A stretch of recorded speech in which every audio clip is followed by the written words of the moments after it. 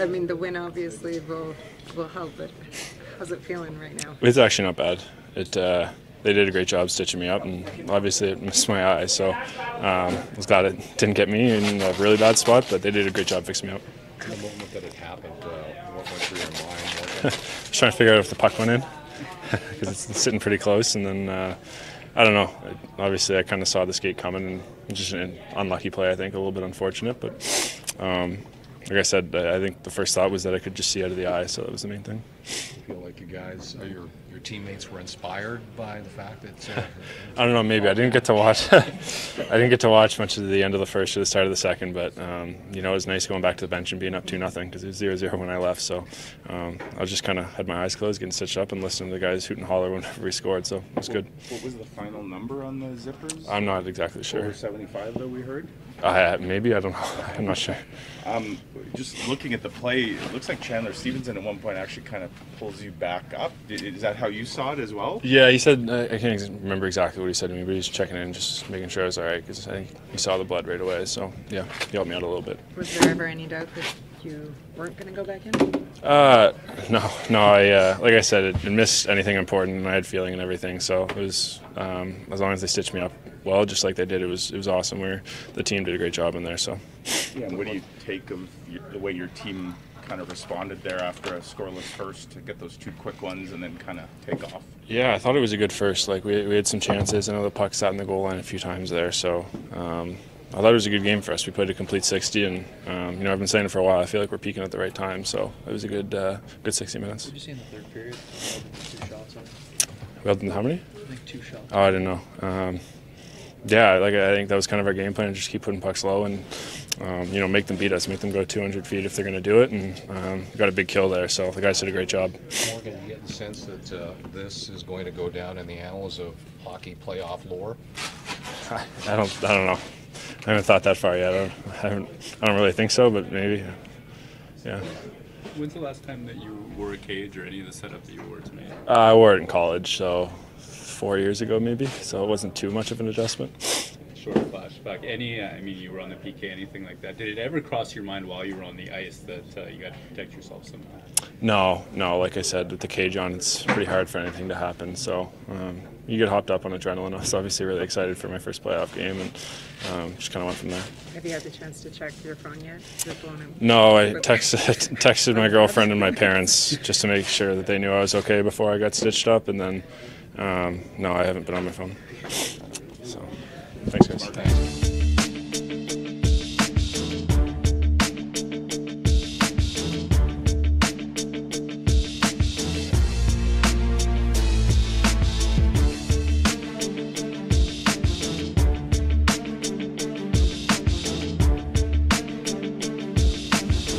Shots against, I believe, in the end. Yeah, it was great. I think, you know, right from the hop, I think we stuck with our game. Yeah, they had some pushes. They got one there on us, but we never wavered. We knew they were going to have some kind of push at some point. Very confident group. Thought our PK was awesome tonight, too, and I think all 4 lines, you know, 60 contributed tonight for sure. How big was that save, though, that Buck made on Hal in the early stage of the game when there was still no score? Yeah, I mean, he was great all night. He was we're so confident in him back there, and he gives us confidence up front. He never wavers. You know, we did a good job of kind of limiting their shots tonight, but the chances that they did get, he was ready and on top of it. Just wanted to talk about the toughness always of hockey players, but for Morgan to come back, he said at least 75 stitches. Is that what it was? I didn't hear it. Wow. Yeah, I mean, that's a pretty scary moment. Obviously, very happy he's healthy and okay, and yeah, he's about as tough as they come. That's yeah, that's about all I can say with that one. Sure. How much inspiration did you guys draw from what Morgan went through, Kyle? Yeah, definitely. I think you know, you see a teammate like that come back and battle and want to play as much as he does, and you know, he plays a hard game too. He doesn't shy away from anything, especially yeah, he had a cage on, but he had no fear out there after that as well.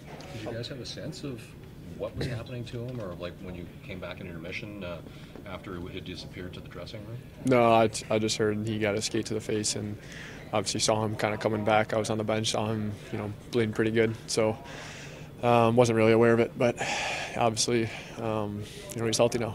How we've seen you guys when you've had, you know, key players out rise to the occasion so Nikolai isn't able to go tonight and you guys sort of don't miss a beat? Is that just kind of par for the course in the DNA of this team?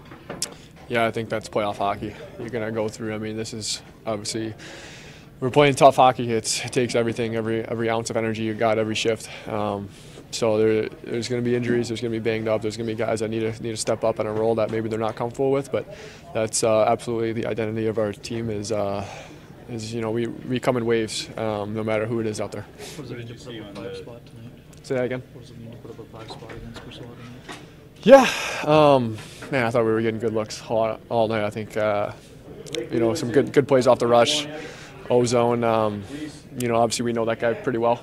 Whether that's a scouting report coming into a guy's mind coming down, knowing where to shoot or not. Won't say too much about that, but it was good to put up a couple. What did you see on the play?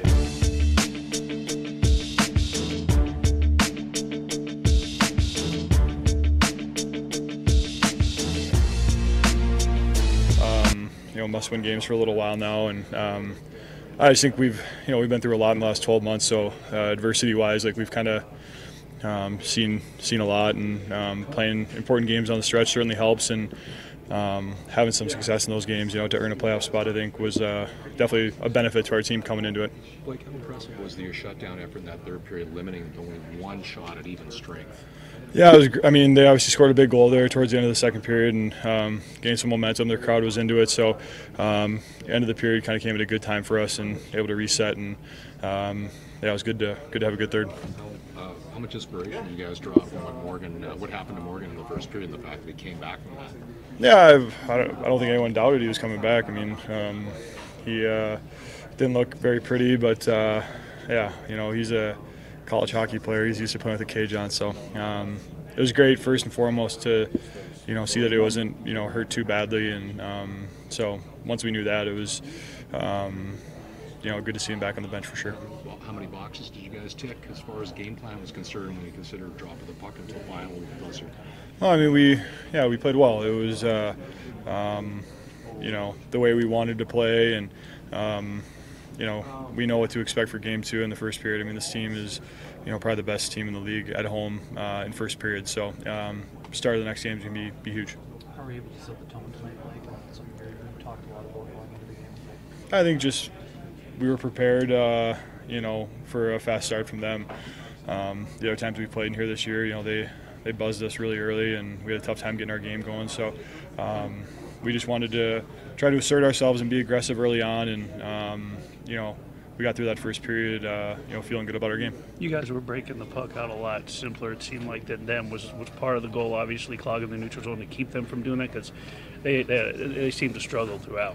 Well, they have a really fast team, and the strength of our team is we have 4 lines who can play heavy in the offensive zone, and where we when we want to play that game and get pucks in and forecheck hard and get all 4 lines involved, we can sort of dictate the flow of the game, and I think we were committed to that all game tonight. Your thoughts on Helly tonight? Obviously, giving up 1 goal in a game 1 on the road, that has to set a good standard for you guys moving forward. We made some big saves too, especially early on. They had a couple looks, on our penalty kill, made some big stops. So wasn't the shot volume he's used to seeing, but when we needed him, he made some huge saves. What did you see on the play that became Caleb Dubois?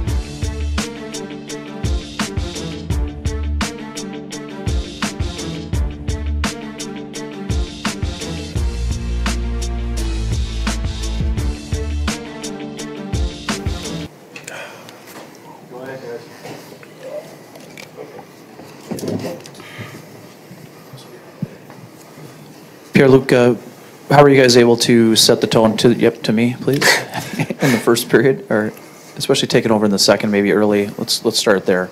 Yeah, well, in the first, we knew being in their building, they'd have the fans on their side. We thought we played well. We didn't give them much. And then the second, kind of the same thing. We got 2 opportunities, put 2 in, and just like that, you're up 2-0, and they're chasing the game now.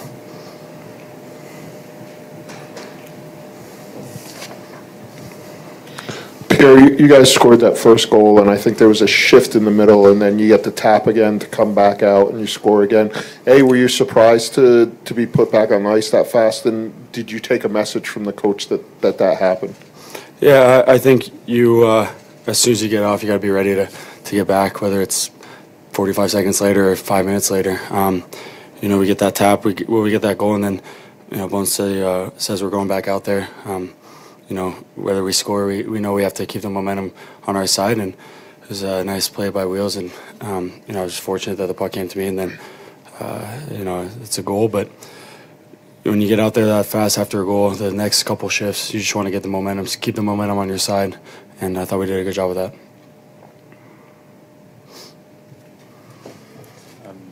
Adam, the penalty kill kept a clean sheet tonight. What was the key to making sure that worked?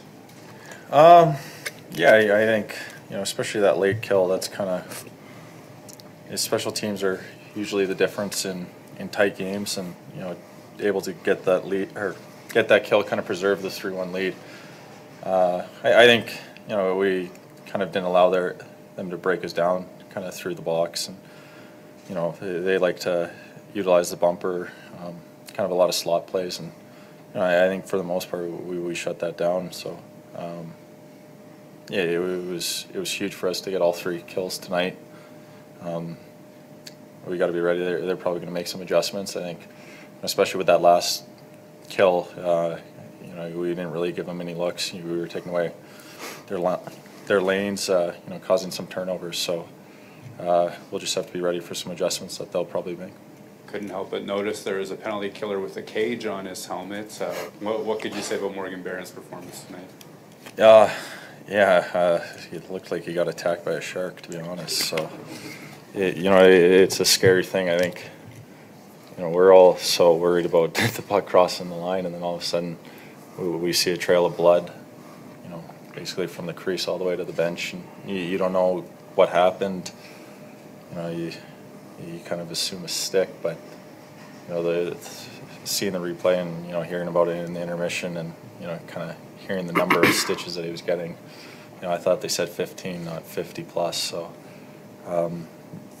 to sit on the table, get stitched up, and miss basically an hour of action, and then come back, I think it speaks volumes to his heart. And it's tough to come back when you sat that long, but he created some great chances for our line. Getting that bump with Nicky out, and I thought he had a great game. Did you guys know his status? I mean, he said pretty early on, he's like, okay, I can see, that's a good sign, but did you guys know how he was doing during that time?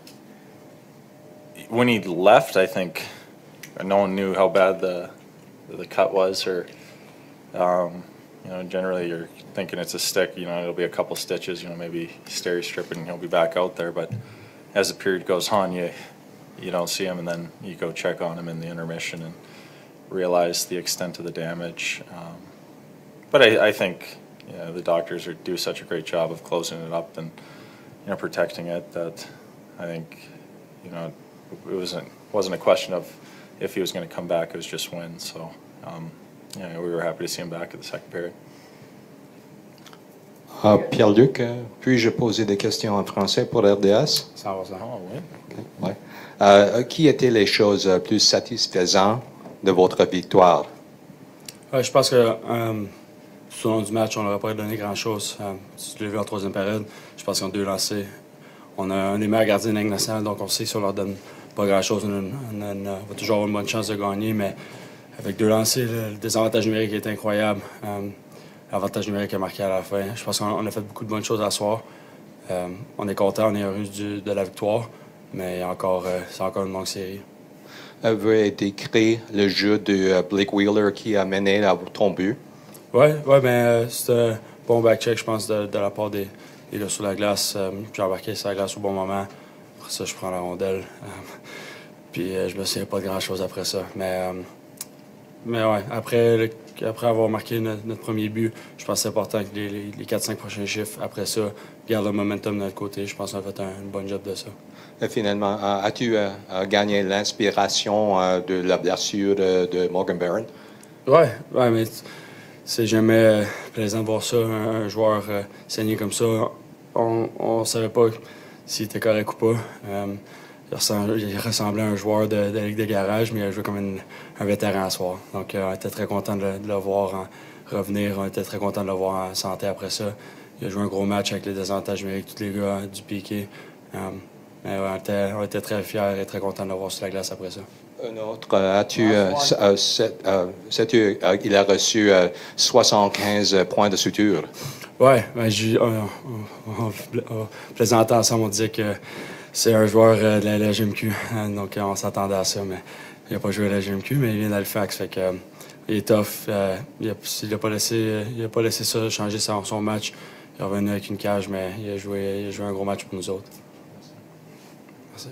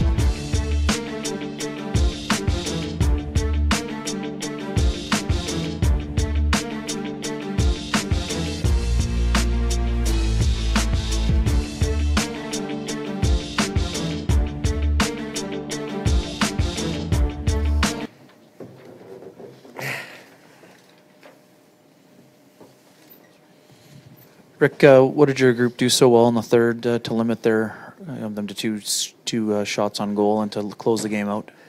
Well, we tried to.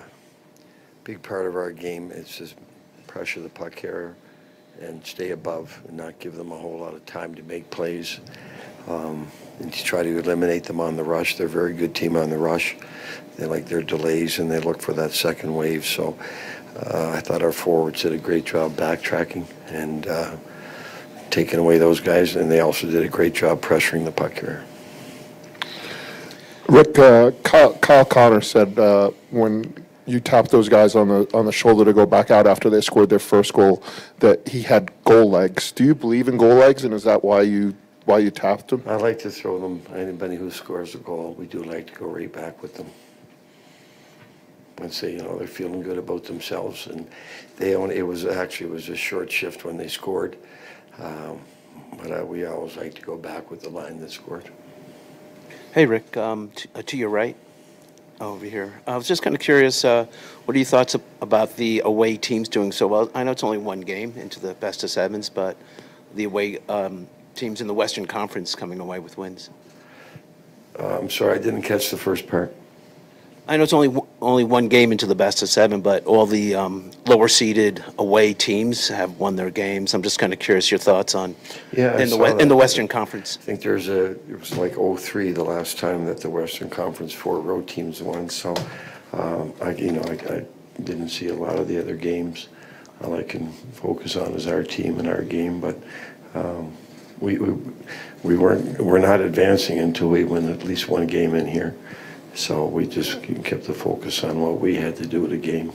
I'm happy we got game one, but as we talked to the team after every game in a playoff series, every game moving forward gets tougher, and we know the next game is going to be a lot tougher here for us.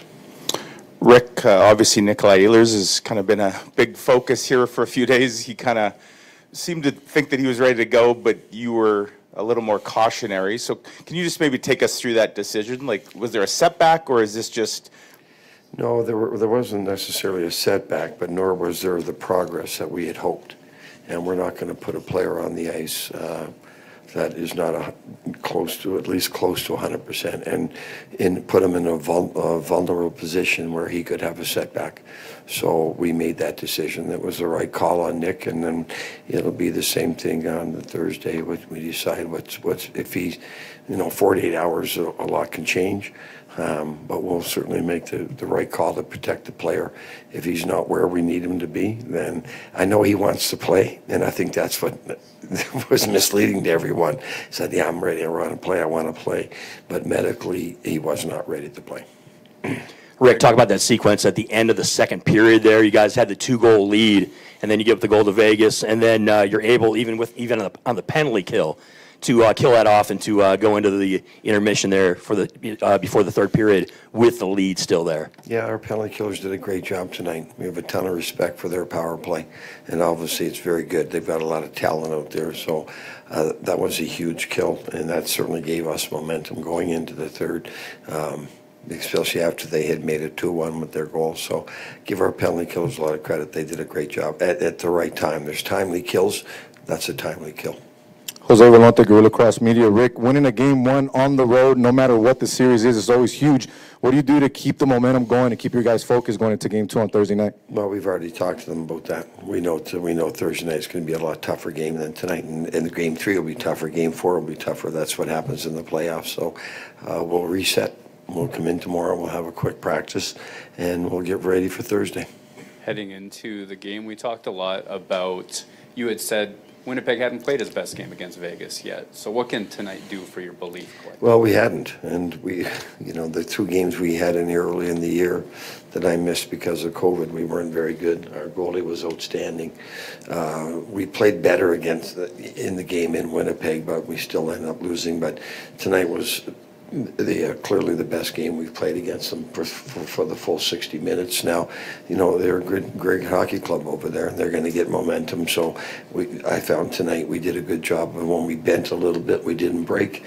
And just as important was that the next line went out and stopped their momentum. So they had a couple of really good shifts. They did, and they're going to do that because they're a great hockey club. But I thought the next line that went out stopped that momentum, and that was just as important. You praised the penalty kill. Morgan Barron had a role on that after coming back from what he went through. Yeah. What did you see from him? Listen, he came back and he's looking at me. I'm ready. I said, well, do you need a little skate or something here? No, I'm ready to go. And of course, he went right out and he banged into someone. So, that's Winnipeg Jet hockey that we're all in, and that's Morgan's a perfect example of that tonight.